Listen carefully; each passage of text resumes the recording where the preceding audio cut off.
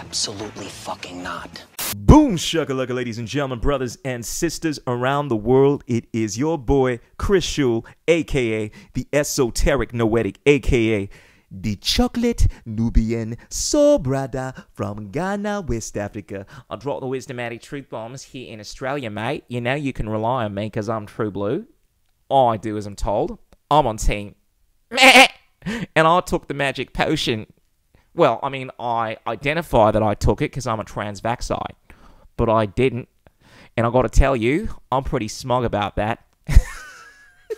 Be sure to like this video, subscribe, click on the bell, tell your friends, tell your mum, tell your mamas, drop us the comments, let us know what it is. Let's get it. Let's get down to business, in the immortal words of Eminem. Ladies and gentlemen, first of all, I just want to cover some news. I have been seeing all around the world people being censored, people being taken off mainstream platforms for spreading misinformation. I want to say to all you people, shame on you. Shame on you for spreading misinformation. It's bad.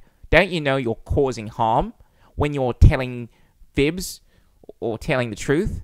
I mean, we can't really tell what the truth is this day unless, of course, we listen to our government and we listen to the powers to be, because they know what the truth is.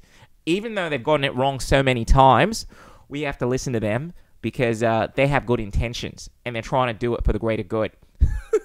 But in seriousness, I've been seeing so many people get taken off of many of these platforms. Strangely enough, I am still here. Maybe it's because I'm the Chocolate Nubian. Maybe it's because I'm black. Maybe they're like, oh, we can't take this guy down. It'll make us seem as if we're racist, so we got to keep him up here. But who knows? Ladies and gentlemen, I may not be here for long.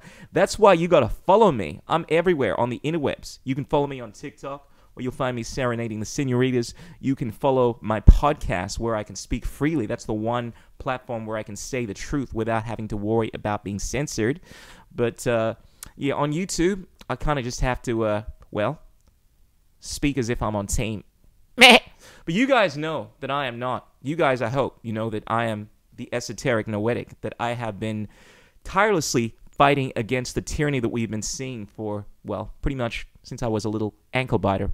But as I was saying, I've seen so many people get taken off of YouTube, many of these different platforms, and recently, one of my favorite truth speakers, Adam Kakesh, I've had him on this podcast. He was John McAfee's running mate. John McAfee was, in my opinion, the most interesting, brilliant figure probably of the last 100 years in terms of just the things that he achieved and just his swag and entertainment value, but also being a great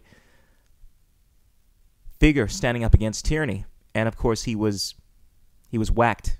He was assassinated. And Adam Kakesh is someone that is very much like him, has been speaking against a lot of the tyranny that we've been seeing going on. And he recently, from what I understand, is no longer able to make content on YouTube, to post content on YouTube. And that pretty much goes for anyone that is even remotely speaking truth in regards to what is going on. And of course, I can't speak about that because, well, you know, this is what it is. But it truly does seem like I am the last starfighter, ladies and gentlemen. Reference to one of my favorite movies as a kid. And I truly feel as if I am probably the only one on YouTube at the moment that has received an innumerable amount of strikes, but I'm still here, and has an understanding, a true, deep understanding of what truly is going on. So if you guys want to keep up to date with the truth, then you need to subscribe to the Chocolate Noobs. You need to check out the Chris Schul Journey podcast, the most conscious podcast in all of the multiverse. You liked that one, didn't you? Oh! All right. So on another note, I recently did a podcast with my friend Adam Duque on a new organization he launched called Inner Help, which is all about getting people to address the root cause of their addiction. Powerful podcast. Highly recommend you guys checking that out. Check us out on Patreon. Also, if you guys really want to support me, of course you don't have to. You can just comment on how I don't know what I'm talking about, how you hate my accents. You don't think I'm a true blue Australian. How dare you, mate? I'm as awkward as it gets. Don't you know I'm true blue? I'm right. She'll be right, mate. But if you guys just want to comment, share my videos, that's okay too. But if you guys want to send a donation my way, it'd be greatly appreciated. Drop us the cryptocurrencies, you know what it is.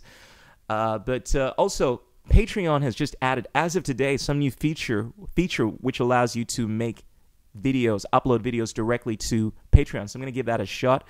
I think I only have one follower at the moment, you know. So salute you. Shout out to Ryan. Thanks for supporting me. But ladies and gentlemen, if you guys want to support me for the next couple of months, it's going to be no fee. I'm actually putting down a halt for any subscription fees whatsoever. But after that, after starting next year, I'm probably going to start it up again. But if you guys just want to subscribe and throw us a donation or support me, it would be greatly appreciated. For as little as $1 a month, you can support the Chocolate Noobs. All right, now I want to address the elephant in the room. It seems like a lot of people have been regretting their actions, their behavior as of late in regards to how they behaved during this, the pandemic, which we're still engaged in, which is still very serious, of course. And I recently came across an article, right? And I've also been seeing a lot of people tweeting, a lot of major public figures asking their followers if they regret having taken the magic potion. And I wanted to address that, but I feel like I can't really do that justice. So I'm going to try as best as I can to navigate through an article I came across from The Atlantic. This is a journalist, well, apparently a journalist. It seems like there aren't any real journalists in the 21st century at the moment. And if you're a journalist that is not speaking openly about what is going on, I mean, forget the science in regards to the violations of human rights, in regards to what's really going on, in regards to, you know what I'm talking about, like the agenda at hand, then you are not a journalist. You need to stop wearing that badge. Even for a lot of the mainstream figures right now, you know, like, I'm going to call out some names right now. Recently, we've been seeing them post on Twitter. Thank goodness for Twitter, uncovering what's going on. But even figures like Tim Sheath, Joe Rogan, Stephen Crowder, these are people within leaning more right or centrist.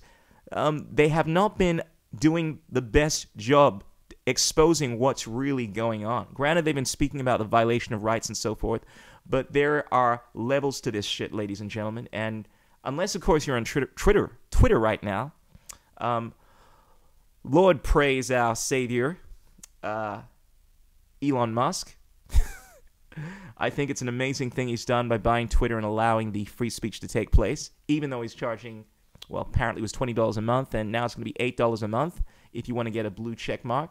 But it really is worthwhile knowing that we can have this unhinged conversation in regards to what's going on right now. And ladies and gentlemen, come and give us a follow on Twitter. You'll see me battling the momos.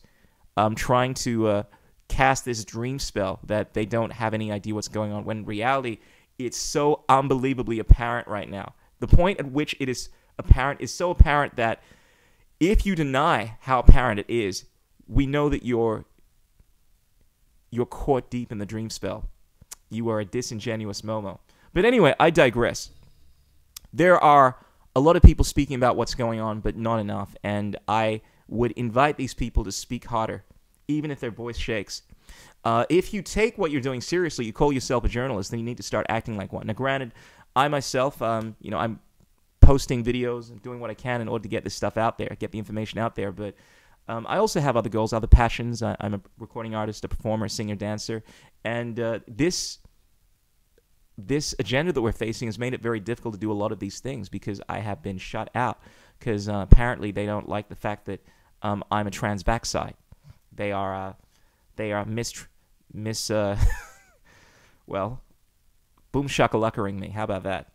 Misgendering, boom shakalakering, as in they do not acknowledge my correct boom shakalaka status. Anyway, in any event, I came across this article from the Atlantic by Emily Oster that apparently thinks we should have some kind of ceasefire when it comes to our acceptance of people that misbehave during this pandemic and so forth. The title was "Let's Declare a Pandemic Amnesty," and appropriately, absolutely fucking not. And here's the thing, ladies and gentlemen, I don't want to come across as vindictive here. You see, a lot of people, let's have a look at her article. A lot of people look at what's happened as just being misinformation. You know, we didn't have all the truth. Oh, look, we were just acting on what we thought was appropriate. No, you weren't. It's not just about the science here, guys. Regardless of what you think and regardless of what your stance is on the efficacy of magic potions and whatever it might be, right? The fact of the matter is, morally speaking, people have been deplorable. People have thought that it was justified to coerce people to take the boom shakalaka. People have been advocating for violations of the Nuremberg Code and then coming up with the most ridiculous arguments that, well, it's not a violation of the Nuremberg Code because it's a public health and safety measure, that somehow forcing someone to do something, coercing them, which is the very basis of the Nuremberg Code, it being a no-no, that voluntary consent is essential, is it's making the argument that it's acceptable to ignore that because they were doing it for the greater good, which is the most absolutely asinine shit. And I'm finding more and more that people are making these ridiculous arguments and they somehow expect that people are going to be so stupid that they actually fall for this shit. Things like saying 1 + 1 is equal to 3 and saying it so boldly that you think people will accept that. That doesn't work. It doesn't work on the Chocolate Nubian, and I don't think it works on you guys either. I presume you guys don't fall for that kind of nonsense. But anyway, let's have a look at what Emily had to say in regards to this. Essentially, she's calling for an amnesty, right? Fundamentally because people didn't know. Okay, so check this out. She went on to say, the people who got it right, for whatever reason, may want to gloat. So she's talking about the magic potion, all right? This is her article. I don't necessarily agree or disagree with what conclusions she might be drawing, but just listen to this. Those who got it wrong for whatever reason may feel defensive and retrench into a position that doesn't accord with the facts. All of this gloating and defensiveness continues to gobble up a lot of social energy and to drive the culture wars, especially on the internet. These discussions are heated, unpleasant, and ultimately unproductive. In the face of so much uncertainty, getting something right had a hefty element of luck.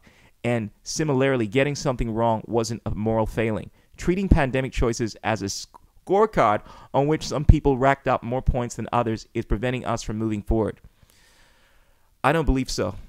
I don't believe so because where is she's looking at this in terms of, oh, I didn't have all the information. Oh, it was a luck of the draw that you got it right and, I got it wrong. No, it wasn't. I mean, we can look at this in two ways. Most of the people that were advocating for the lockdowns, they're advocating for boom shakalakas and so forth, were advocating for it on the grounds that it was going to address a problem. It was going to mitigate risks and so forth, right? It's never justifiable to coerce people into doing things like that. The rights of the individual are not determined from the generosity of the state. They are not determined from momos deciding that it's a good idea, that it's going to save millions of lives. They are determined from unalienable individual rights. They come from the hand of God. This is something that has been sacrosanct within the United States. This is the very culture of the United States, but also the Western world, the idea of human rights. But for some reason, over the last few decades, we moved into this realm where people do not respect individual rights. They believe in the concept of safety. They believe in the concept of risk mitigation. Governments essentially being able to take away your rights in the interest of trying to achieve goals. That kind of thinking is never acceptable. And the problem I've had is that the vast majority of people, because they believe that the science showed that it was going to lead to X and Y, that it was going to, whether it was wearing a mask or taking a magic potion, they have argued in violating individual rights, locking people up in their homes, violating the Nuremberg Code, violating the Universal Declaration of Human Rights. These things which are sacrosanct within any kind of society that believes in freedom, which is synonymous with human rights. It's freedom from aggression. And these people are essentially criminals, but also treasonous momos. And the idea that you thought, based on the information, was the right choice means that you truly have not learnt your lesson, that you think it's somehow justifiable to do this, even if you were right in terms of this leading to a greater outcome.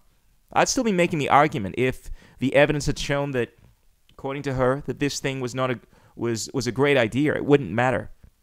If you kill someone, if you rape someone, and it saves 1,000 lives, it doesn't make it right. But the vast majority of people in this world seem to think it does, and that is the underlying problem.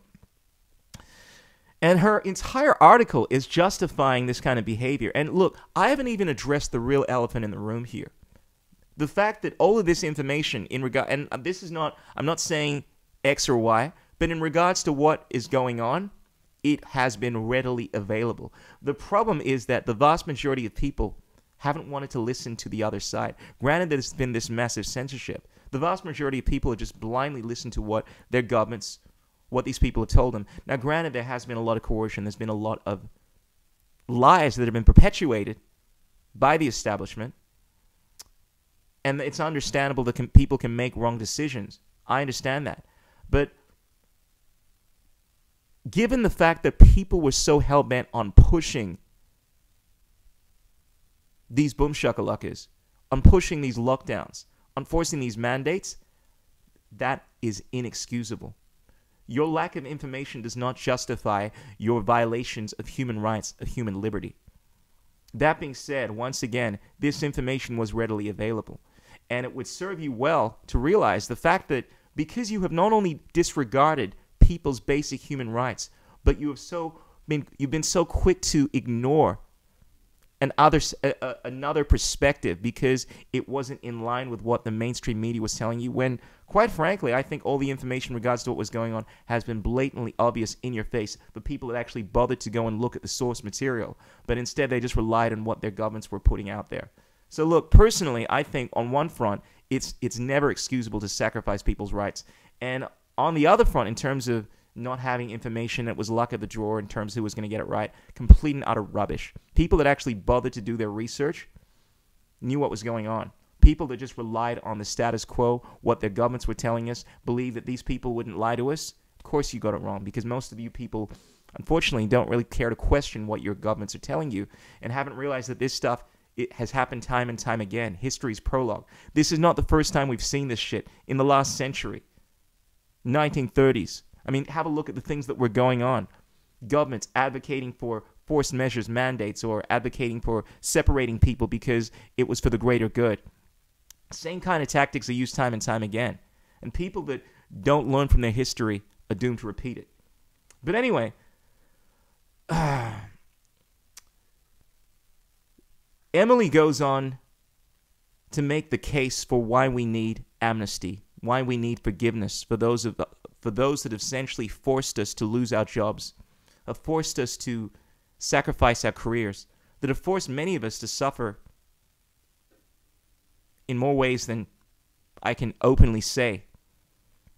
You need to go on Twitter if you want to find out what other ways people have suffered. But because of this, because she didn't know that it was acceptable, well, I'd say that we need to be doubling down, and we need to be calling for these people to essentially face justice. Figures like Dan Andrews, that is up for re-election here in Australia, I think it's this month, needs to be facing some kind of a tribunal for human rights violations. The idea that he's even up for re-election is an absolute joke.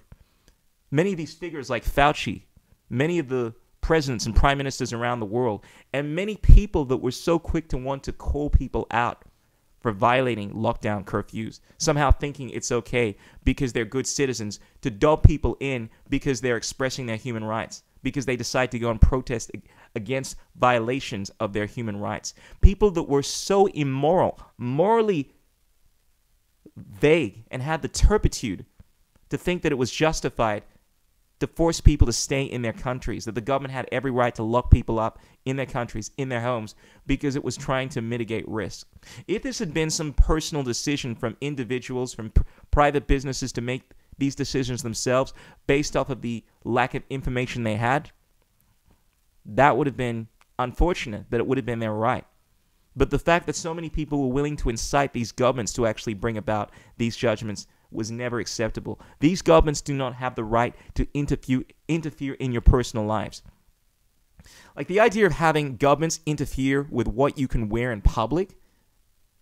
And I understand that people think somehow governments have the right to interfere in public space. If it's a situation where it is truly a public area of subject matter, like whether or not we decide whether we go to the moon or we focus on addressing issues in regards to people that are lacking resources and so forth. We decide what area we focus on. That's a public issue. But any issue that crosses into the realm of people's bodily integrity, people's ability to decide how they live their lives, provided they are not harming anyone, that's not a public issue.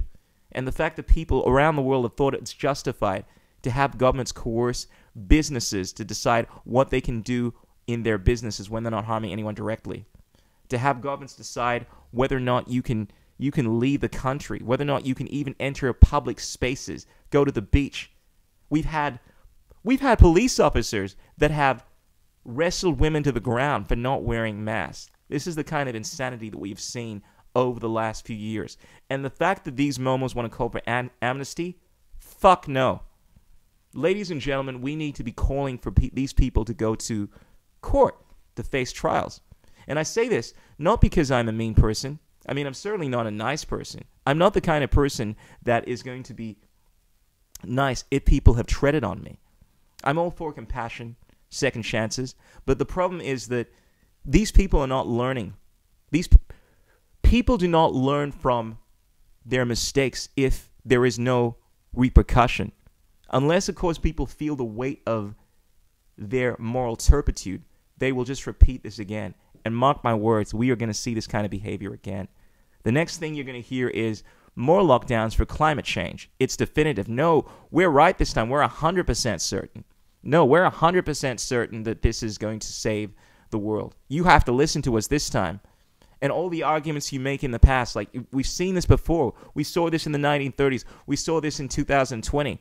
It's different. It's different. Unless, of course, people really feel the ramifications of their actions, realize that if you call for this kind of stuff, incite for the violation of people's human rights, that you're going to end up in jail and you're going to end up facing justice. Unless people fear that, feel not the potential consequences of not getting the science right, but the reality of violating people's inalienable rights. This is how morality is supposed to work. People always think in terms of intentions. I'm trying to do good. It's going to lead to X and Y. This is what all the leaders were saying, all the rulers, all the officials, that, well, it's going to save lives. I care about human lives, not human rights. The whole idea of human rights is about your life, the fact that you have a life to pursue, the pursuit of happiness. If we simply sacrifice that because of our ideals and what we think is going to be good, well, we lose our freedom, and eventually we lose our lives. There's no point living your life if you're spending all of your time locked at home under the will of some kind of tyrant. Anyway, ladies and gentlemen, I'm going to leave it there.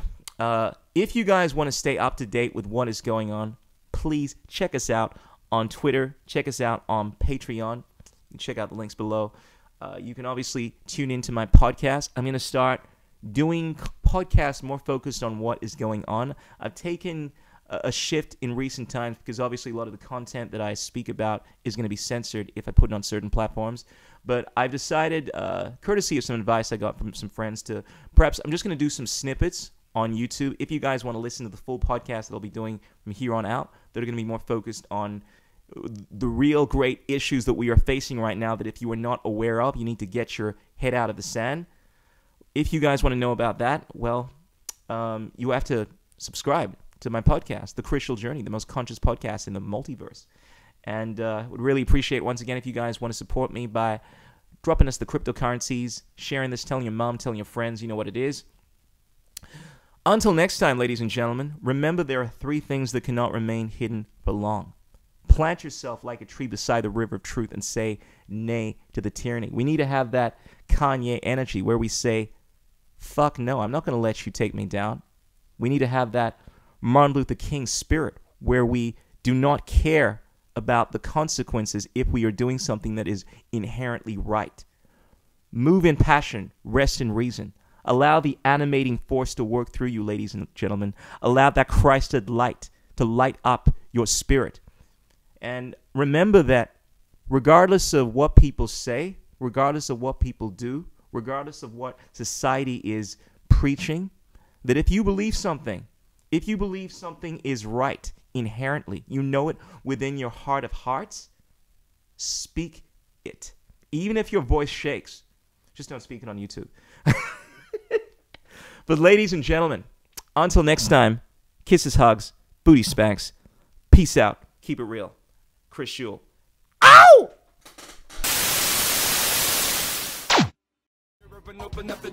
Like this notion of liberty, for example. What is liberty? And I think that concept of the will is very important. What the? Who says you can't build muscle in a vegan diet?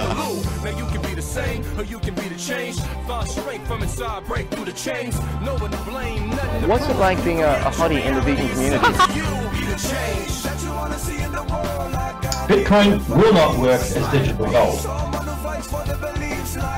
Engineering, technology, these arts of humanity, they are magic.